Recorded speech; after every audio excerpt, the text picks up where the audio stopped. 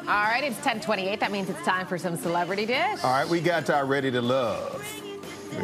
Our star, Carmen Felder, in the building this morning.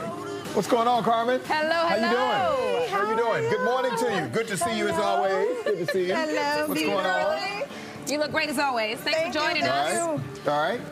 So By the way, can you say Ready to Love one more time? Ready to Love. Is And that the superstar? Can you say that one more time, like Ready 3 times? to Love superstar. that emphasis on the superstar? on the superstar. Just say superstar by yourself. Yes. Okay, Yes. gotcha. Okay, Good all right. to see you. All right, good to see you. Let's get into this. Let's talk about this. The Super Bowl countdown. The big game isn't for another few weeks, but just moments ago, the NFL announced the pregame entertainment lineup. Country star Chris Stapleton, he's going to perform the national anthem. Babyface, he's going to perform America the Beautiful. And Shirley Ralph will perform Lift Every Voice and Sing. Of course, we already know Rihanna's doing the halftime show.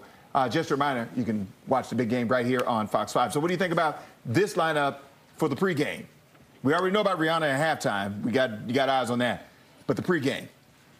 You know I'm excited. Okay. When you said Babyface, that's all you had to say. Yeah. Oh, is that right? Yes. Yeah. Okay. I think some babies will be made while Babyface Well, I want Babyface to sing. Or babies that were made when he first came out will be celebrated. Right. Well, that's true. Yeah. I love me some Babyface. I wonder what made them pick Babyface. You know what? I know that's a good question. Yeah. That's a good question. I mean, I think he's great. I know Shirley Ralph is hot right now because of all her accomplishments in recent memory. But so that's going to be great. So I think it's just all great. That'll be good. I mean, eyes will be tuned in. They'll be locked in to this. So this will be a chance to, if people, and usually what happens is when people perform, whether it's early or at halftime, whatever they're selling, it goes up. Yeah, this They is sell very more. true. Very true. So it's And I excellent. think, isn't this Rihanna's first time sure after the is. baby? Oh, So yeah, it's going to be huge. It's going to be a good show. Yeah. All right, next up, it is round 2 for Real Housewives of Potomac stars Robin and Juan.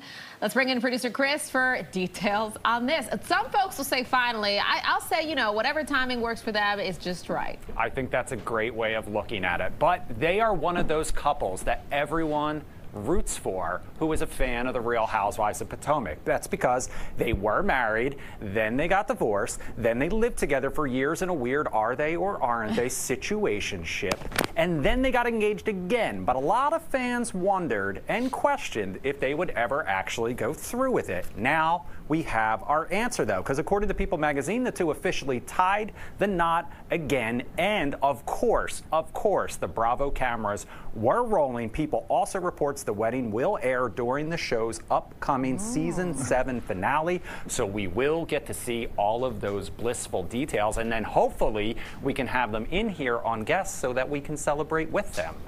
Yeah, that'd be great. I'm looking for. I know they mentioned in the show. I'm an episode behind, but they had mentioned that it would be very intimate, just the kids, Robin and Juan. Just them. So, Yeah, and I I'm think she excited said, like, for 'em. I want to say Jamaica. One of the relatives is getting married, so they're doing it in another country. What do you think? I'm excited for him. I just want the finale. Are you getting married or not? I know they've been going up and down. Like, Right. just Yeah, give me the memo when you're getting married, and then I can send a gift. Right. But I'm super happy for them. Yeah, I got to be happy for them. They've known each other since college, since the college days, and everything they've been through. So if this is true, good. That's congratulations to them, and best of luck. And we'd love to have y'all on. Robin's been on before. Yeah. So we'd love to have And y'all we know we back got on. basketball is their business in addition to the reality TV. I know Absolutely. Juan's business is basketball at Coppin State as a coach there, and also the kids play basketball. So I know they got their hands full. Yep. Yeah.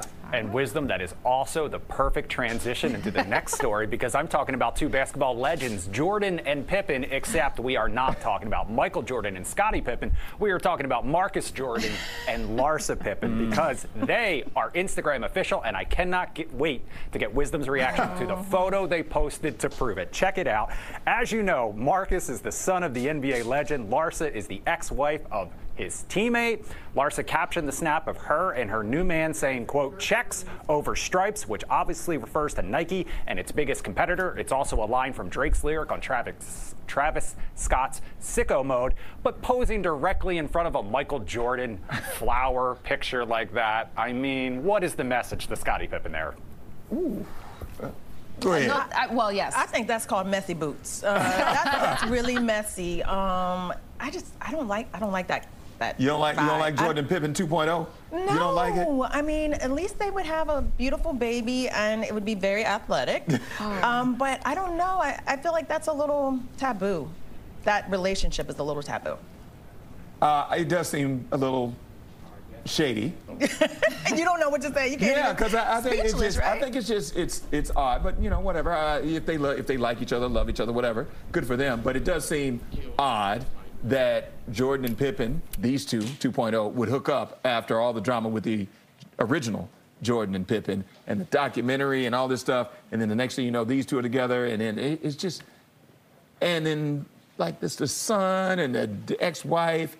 I don't know. That's a little awkward. I agree with you. It's messy, awkward, everything. You Shady, can think messy, of. awkward. Yeah, weird. all of the above.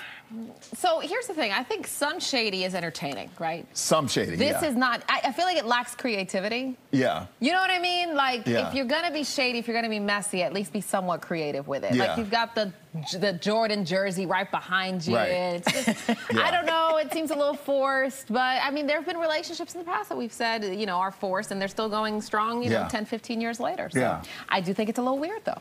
I think I could wager that it's not going to last. Yeah, that's probably true, too, because, you know, the original Jordan and Pippen, that didn't last.